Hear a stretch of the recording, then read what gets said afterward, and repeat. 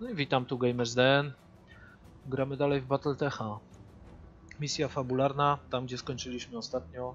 Zostały nam 3 mechy do rozwalenia, z czego jeden już jest prawie nieżywy, tutaj ta cykada na dole. Jeden jest w trakcie dość mocnym, tutaj Dragon. I jeden całkiem świeżutki dopiero przychodzi. Nasze mechy natomiast jest jeden, który już w zasadzie jest wycofany, bo niewiele już może przyjąć na klatę. Drugi ma w zasadzie bardzo podobną sytuację i windykator trzeci też. Więc tak naprawdę mamy 3 mechy pouszkadzane na maksa.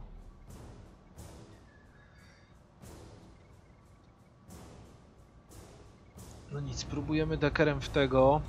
SRM-y jeszcze podłączymy.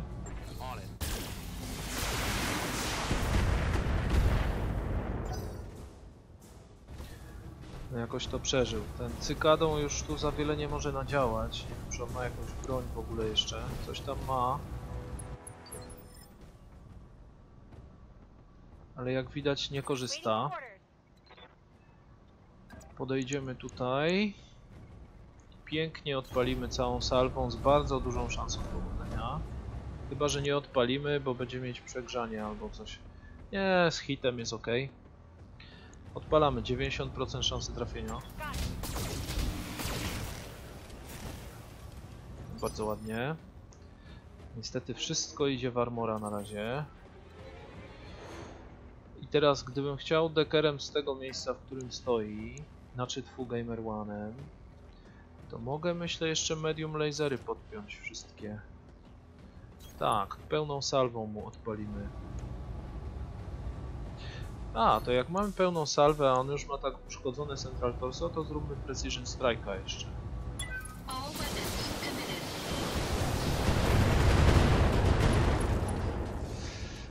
No, dość mocno oberwał, ale jeszcze żyje. Knockdowna ma. Niestety to był mój ostatni mech, więc on chyba będzie się teraz ruszał właśnie dokładnie. Wstał sobie. Odpalił z autokanona, z wszystkiego chyba co miał w ogóle. Na szczęście stoimy w lesie, mamy redukcję uszkodzeń trochę. Ale teraz jeszcze te wszystkie wieżyczki nieszczęsne. Na razie jeszcze mu nic nie odpada, ale trzeba będzie windykatora zamienić z glitch chyba.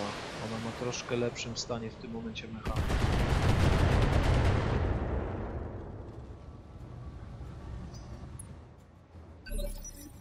Dobra. Nowa tura. Deker. Deker ma przerąbane w tym miejscu. Może niech się troszkę wycofa. Strzelimy w tego.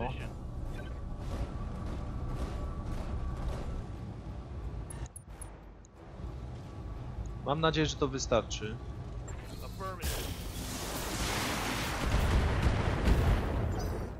Jeszcze nie.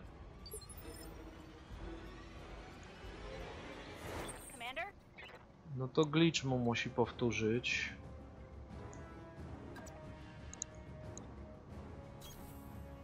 Pełną salwą, alfa strike'iem. No i poszło.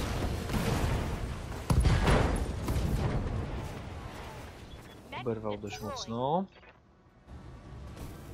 Teraz ten cykadą coś próbuje tu zrobić, ale nie wiem co. Chyba nie ma jump jetów. A, podszedł na zasięg minigana. No dobra, masz inny. Tak też można. Meduzą go spróbujemy załatwić. LRM-y 35% tylko, bo dość blisko jest. Ale gdyby podejść tu meduzą, to z medium lasera może by go...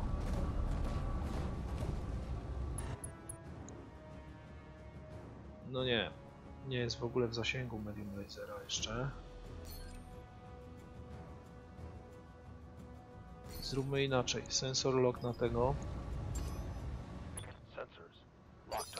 Gryfin. Gamer One w tym momencie może strzelać w tamtego, na którym mamy sensor locka.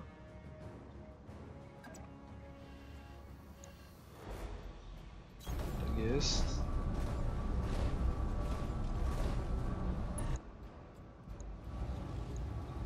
Odpalamy z LRM-ów. 90% szansy trafienia z obu. Całkiem przyzwoicie. Teraz Meduza będzie dostawał z wszystkich rakietek niestety.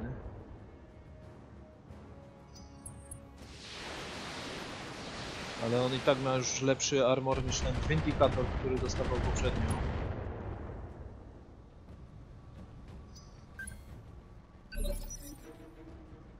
Moja tura. No to teraz Meduzą już uciekniemy sobie tutaj. A może jedno bliżej.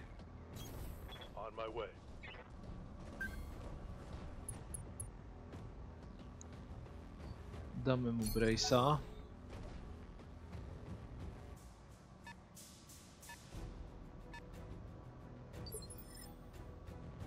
Moja tura. Czy ja widzę tego chłopka? Nie widzę. Tu Gamer One musi podejść kawałek.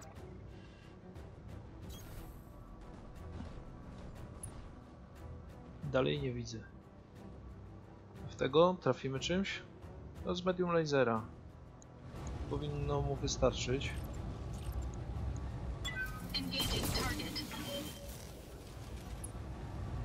Jeszcze nie. Jak się okazuje. Coś wymyślił tą cykadą. Znowu ucieka chyba. Dobrze, bo będzie w lepszym zasięgu moich broni teraz.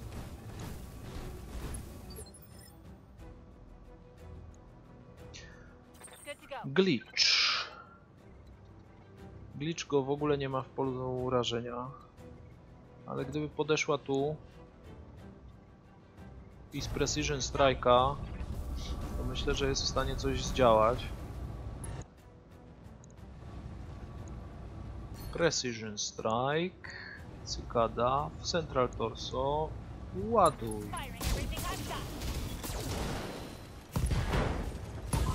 Jest. Poszło. Został jeden. Reserve. Reserve again. No nie, musimy dać down.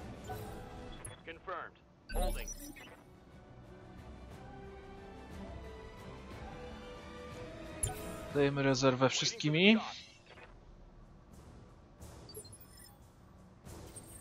Moja tura. Teraz się już musimy ruszyć. Czyżby tamten uciekł i nie zamierzał tutaj wracać już? No, żal by było trochę. Centurion ma największy armor, spróbujemy podejść bliżej.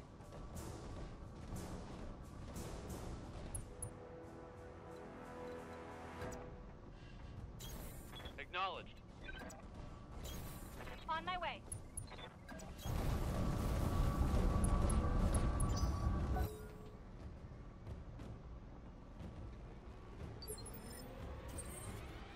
Runda 18.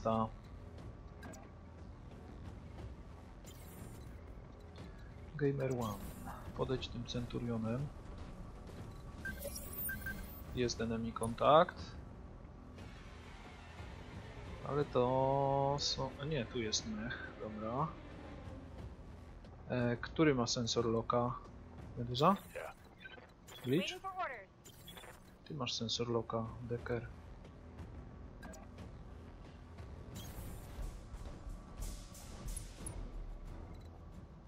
Ale niestety nie użyję tego sensor locka. No dobra. Glitch w takim razie robisz Brace'a. Ty robisz Brace'a. Dostaliśmy Inspiration plus 15 do Resolve'a. Gryfin mnie tu wyczaił. Więc nie trafił z PPC.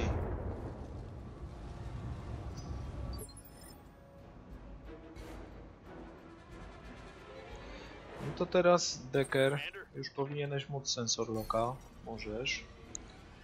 Także myknij.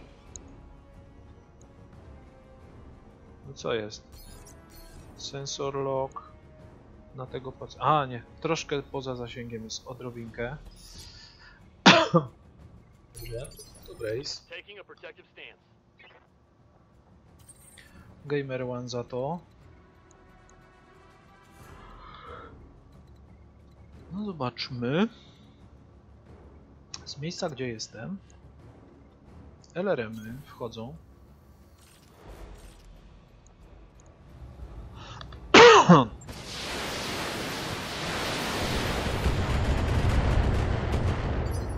Bardzo ładnie.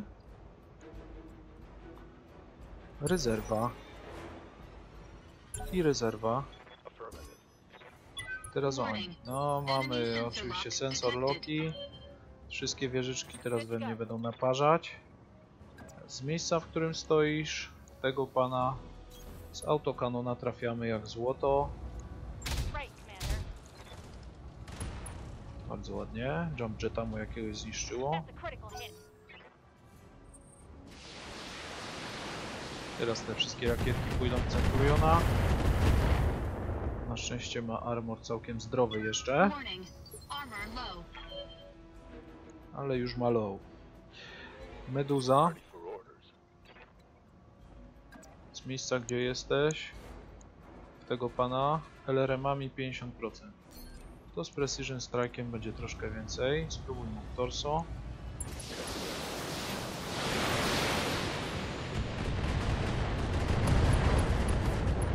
Dobrze, jakaś amunicja mu wybuchła, urwało mu łapę.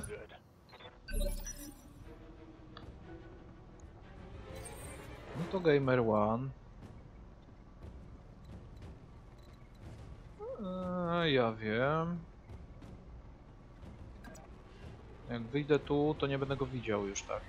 Chyba. No to z miejsca, w którym jestem, powtórka LRM-ami, tylko z Precision Strike'iem.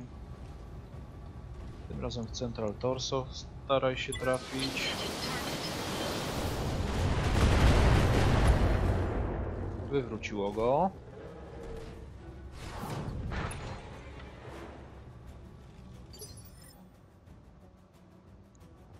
Meduza. Z miejsca, w którym jesteś, tego pana. 45% tylko. No ale mimo wszystko próbuj.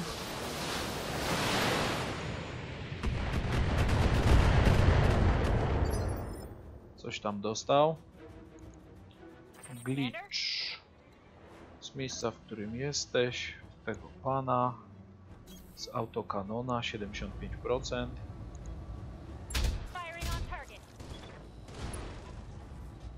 Dobrze, jump jet zniszczony. Decker niestety jest na krótszy zasięg troszkę, więc z nim to chyba za wiele nie narobimy. 60% large laser. Będzie. Central torso oczywiście. Oj, nie trafił.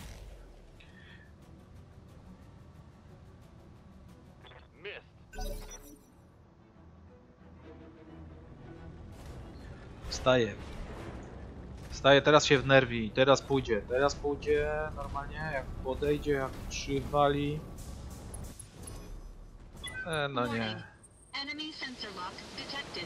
Tyle, że evasive zrobił i tak dalej. Trzeba tym Centurionem stąd spierniczyć.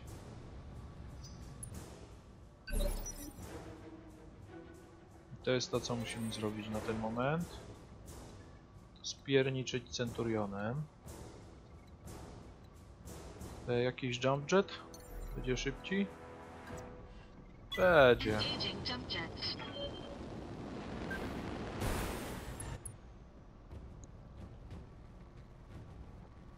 No i momencik.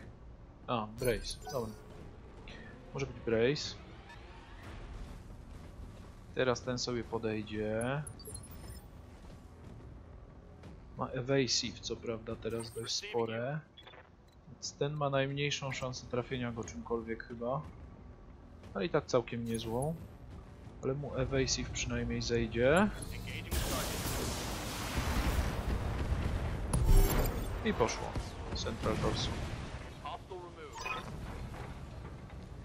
No i teraz mamy zabezpieczone, że tak powiem, zasoby i rozwalamy dyrektorat w siekany kotlet. I teraz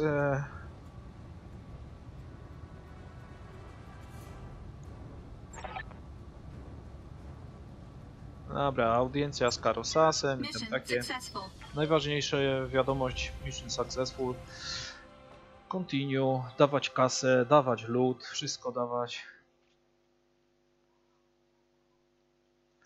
Co my tu dostaniemy ciekawego teraz? Jakieś tam bonusowe cele żeśmy wykonali, więc myślę, że nie będzie źle.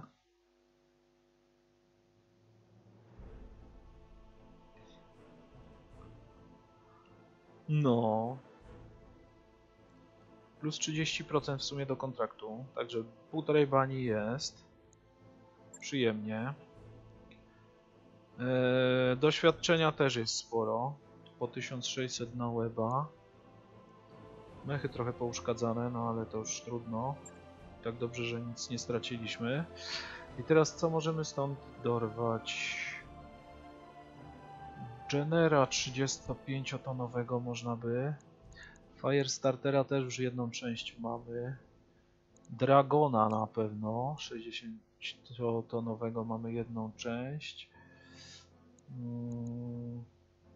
To nazbieramy jeszcze Gryfina.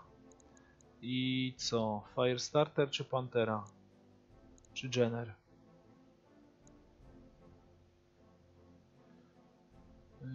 Ten ma głównie energetyczne i rakietki. Jenner ma 2 rakietki i 4 energetyczne, więc więcej tego może wziąć teoretycznie. A Firestarter ma 6 energetycznych, 2 projectile i 6 supportów.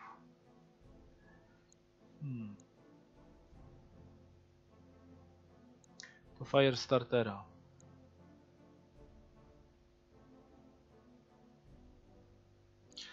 No i dobra. Tak, dostaliśmy jeszcze Dragona, coś tam. Nieważne, coś tam podostawaliśmy. Jak z brońmi? Są jakieś ekstra bronie? Nie ma. No to ok, continue.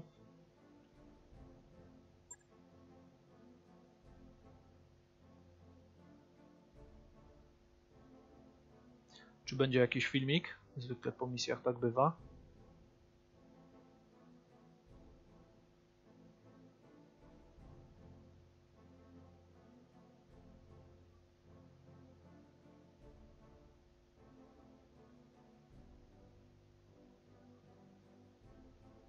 Myśli. Coś wymyśli może. W czasie jakimś jeszcze w miarę normalnym. Mamy to. Czarna skrzynka. O, mamy audiencję z Lordem Karosasem.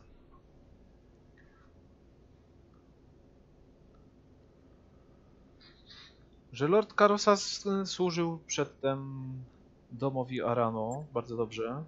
O, taki miecio. Dobra, oszczędź se tych pierdół. Chcesz, bo ta królewna panienka chce coś. Dobra. Czego chcesz? Nie musi Madeira gadać za ciebie. Dobra, właśnie wyzwoliliśmy system spod kontroli dyrektoratu. Że to w jego imieniu niby. Jako jego władca, że tak powiem, wymaga od niego lojalności i pomocy jego technologów. I liczy na to, że ją, że tak powiem, nie zawiedzie.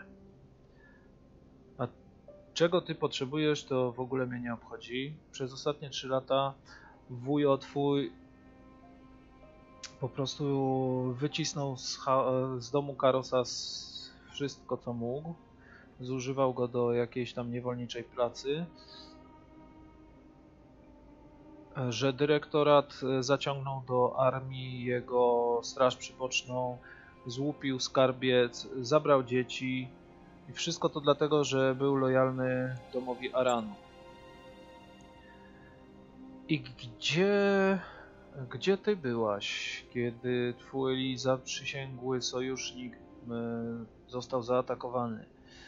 Kiedy twoi ludzie byli mordowani, chowałaś się na jakiejś cholernej granicy. Widziałem twój przekaz z Weldry.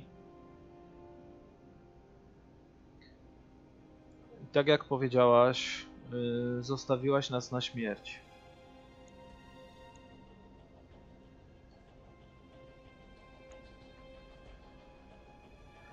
No i możemy powiedzieć, że na przykład trochę pomyśl Karosas, gdyby została i walczyła, pewnie teraz byłaby martwa. Nie potrzebuję twojej opinii na ten temat, najemniku. I dopóki nie będę chciał, lepiej żebyś trzymał gębę zamkniętą. Okej. Dobra, no rozumiem, że miałeś ciężko i tak dalej, dużo wycierpiałeś, ale od tego momentu oczekuję trochę szacunku. Twój syn został wyzwolony z niewoli właśnie przeze mnie i walczyłam i krwawiłam właśnie po to między innymi, żeby go uwolnić. Tak, ocaliłaś Otto, ale już nie jest tym człowiekiem, tym mężczyzną, którego pamiętałem. Administracja więzienia na Weldry zrobiła coś z jego umysłem. A moja córka Lina, wiesz, wspierała cię. Nawet wtedy, gdy nas opuściłaś. Nie chciała przestać w ciebie wierzyć. No i tam śpiewała jakieś piosenki na jej cześć, kto by to słuchał. No ale dyrektorat postanowił zrobić z niej przykład. Miała niecałe 20 lat, kiedy zginęła w twoim imieniu. A moja lojalność co do twojej sprawy zginęła razem z nią. I chcesz mojej pomocy...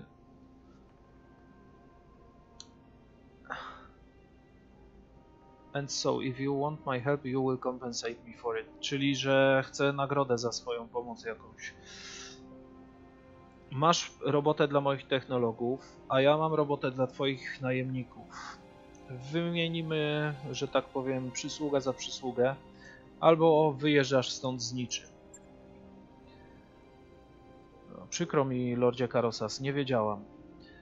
Jako członek Rady Założycieli i Koalicji Aurigańskiej jesteś uprawniony do uzyskania mojej pomocy i na pewno ją dostaniesz. Moi najemnicy będą ci asystować, kiedykolwiek będziesz ich potrzebował i dopilnuję tego osobiście. Masz moje słowo. W takim razie, ok. Na Anvelt, pierwszy księżyc tej planety. Jest tam statek Newgrange, który musimy się zająć. Moi ludzie wyślą ci szczegóły. A teraz zostaw mnie i pozwól mi zająć się synem.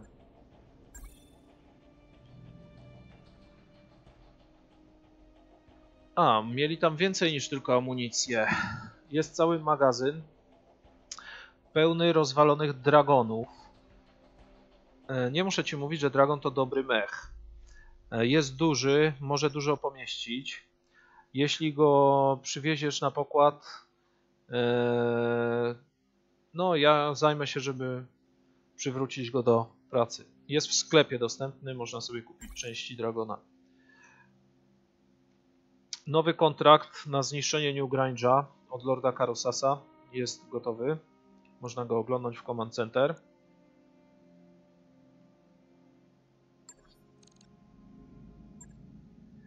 No i to by było na tyle. Cała ta misja fabularna przeszła.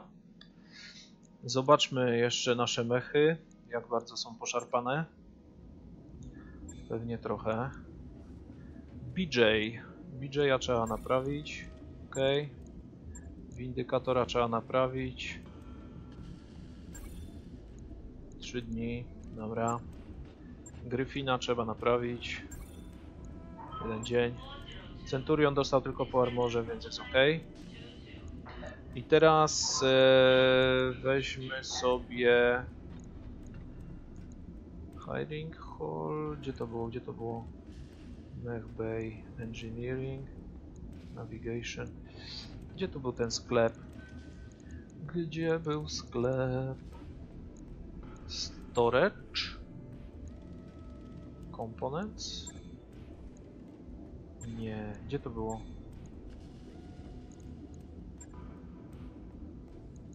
Tutaj? Gdzieś był sklep przecież. Nie pamiętam. Jak dam refita? Tutaj na pewno jest. Check store. O właśnie. No i teraz mechy, jak sobie weźmiemy, to mają dragona. Co? Cannot purchase mech parts or mechs while in the mech club. Aha, aha, aha. No nie mogę to kupować z tego poziomu. Czyli muszę kupić z jakiegoś innego poziomu. Nie wiem, na Argo? Tu jest store. Dobra. I teraz mechy. I dragon za 655. A ja już mam chyba 2/3, czyli tylko jedną muszę kupić. To kup takiego, ok. Dragon 1N. O, mięsny taki jest. Może przyjąć ostre lanie, ale może też wziąć ciężkie uzbrojenie. Porusza się szybko, jak na ciężkiego mecha. Dlatego też jest dobry do walki wręcz przeciwko wolniejszym celom.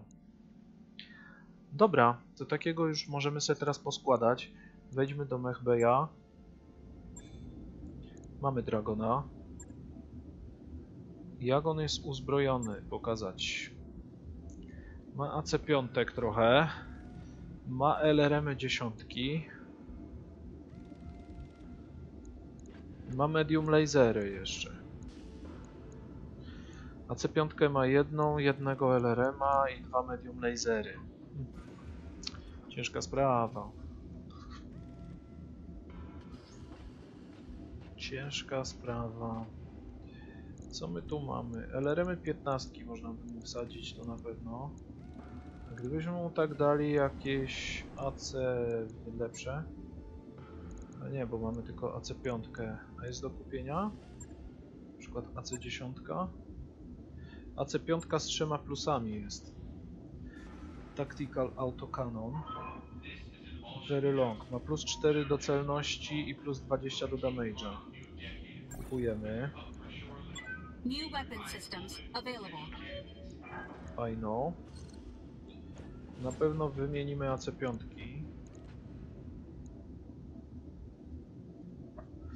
Na pewno bym chciał wymienić LRM-y na LRM-y 15. Teraz mamy trochę nadbagaż. LRM-y w amunicji LRM-ów się mieści 120 rund, czyli mam 240 rund. To mi nie starczy na 20 strzałów, no ale na ponad 10 na pewno, także spoko. I teraz co my tu jeszcze mamy? Tu mamy medium lasery 2. AC5. AC5 ma ile? AC5 ma 15 rund w jednej amunicji. Dostarcza na, z tego wniosek 3 salwy. 2 składy amunicji.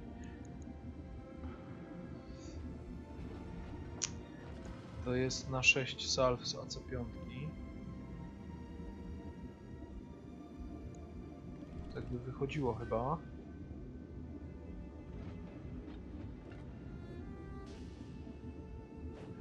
No dobra. Generalnie potrzebujemy się czegoś pozbyć. Medium laser zajmuje chyba 1 tonę. To jakbym się pozbył obu medium laserów, to by mi akurat nie starczyło. Ale to by było trochę nie bardzo.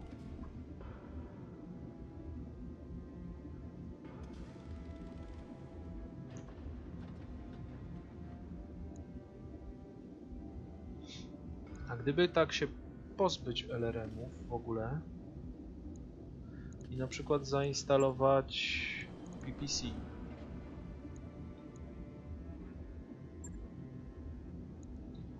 zainstalować PPC w tym miejscu. Tylko medium laser trzeba wycofać. PPC tutaj. Wtedy LRM ammo mogę wywalić całkiem. Mamy medium laser PPC i zostaje nam 1 tona jeszcze. I na tą 1 tonę jakby wziąć jeszcze AC2. Ile to zajmuje? To jest 6 ton. Dajmy sobie spokój. Zawsze można wziąć więcej amunicji. Albo po prostu dozbroimy mu armora. Zmaksuj armora.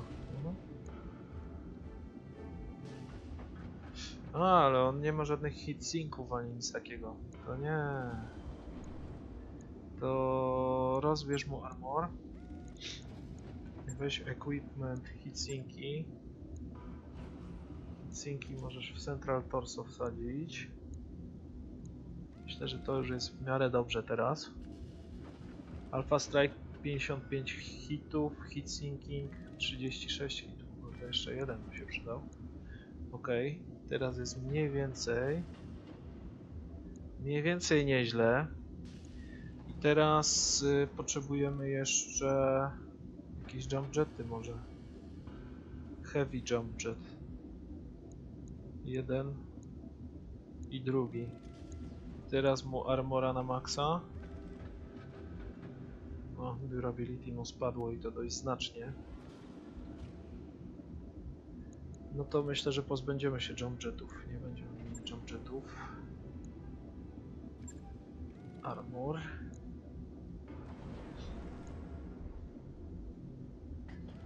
No i teraz jest to w miarę do przyjęcia.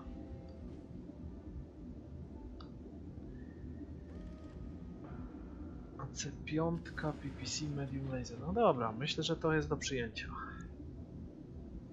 7 dni.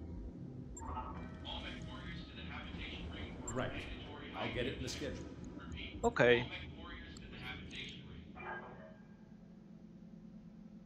No i co? Jak tam kontrakty? Poza kontraktem dla tego pana mamy coś tutaj jeszcze? Priority Mission już ma teraz 2,5 czachy, więc to już troszkę zaczynają być trudniejsze. No i tutaj widzę też są trudniejsze już na miejscu. Nie jest to już takie easy peasy. Dobrze, kończymy ten odcinek. Dziękuję wam bardzo za oglądanie. Dawajcie suby przede wszystkim. Lajkujcie, komentujcie. Dzięki bardzo. Do zobaczenia następnym razem. Cześć.